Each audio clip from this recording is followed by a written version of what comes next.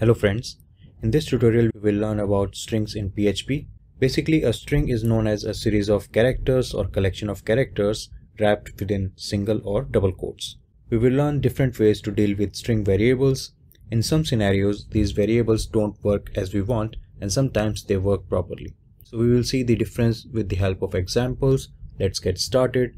So as you can see on the screen, here we have two string variables, str1 and str2, and both of these strings are wrapped within double quotes, but we can also use single quotes. So before I make any changes, let me show you the output.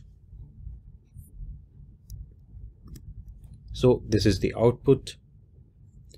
Now if I enclose this string within single quotes like this, and let's save it and see the output, you can see there's no change in the output. Okay, now if I make changes in this string, let's enclose this within single quotes and let's save it and check the output. You can see the output is gone. So what happened?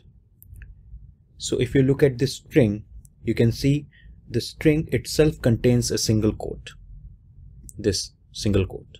Okay, now this single quote has become end of the string, while rest of the part of this string, it is producing error. You can see the color. Now we have a simple solution to this problem. Add a backslash before this single quote, and now you can see the color has changed. Let's save it and refresh the browser, and you can see it is displaying the output. So if you ever get into this kind of situation, now you know what to do. Here this backslash, it represents escape sequence character. Okay, now let's move to our examples. So here I have already added 4 echo statements representing 4 different scenarios. In the first example, I'm simply displaying the value of string variable str1. It is self-understood. Okay, in second echo statement, I'm displaying the value of str2 along with message, and the message is nothing but a simple br tag. It will display the statement in a new line. Okay, let's move to our third example. Here I'm displaying the value of variable str1 and some message enclosed within single quotes. You can see these single quotes. Here you must have observed that I'm not enclosing the variable within single quotes. Let's see what happens if I do that. Let's save it and refresh. You can see instead of displaying the value, it is displaying name of variable, because it is treating the variable as a message. So if you want to display the value of a variable with single quotes, then make sure you are using concatenation operator. Okay, let's go to our last example, and you must have seen similar syntax in JavaScript string literals, but here we are using double quotes instead of backticks. Okay, let's save it and again I'm refreshing it. So this is our output. Now in addition to this, I also want to show you few more things. For example, if I want to get the length of the string, then we can use an inbuilt function,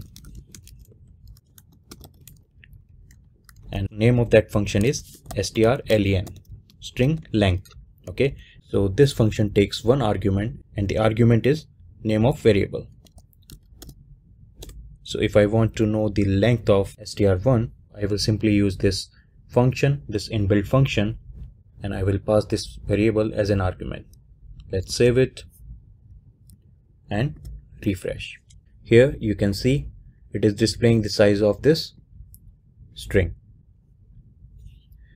Next is, if you want to display or extract a particular character from the string, then you can do something like what we exactly do with array elements.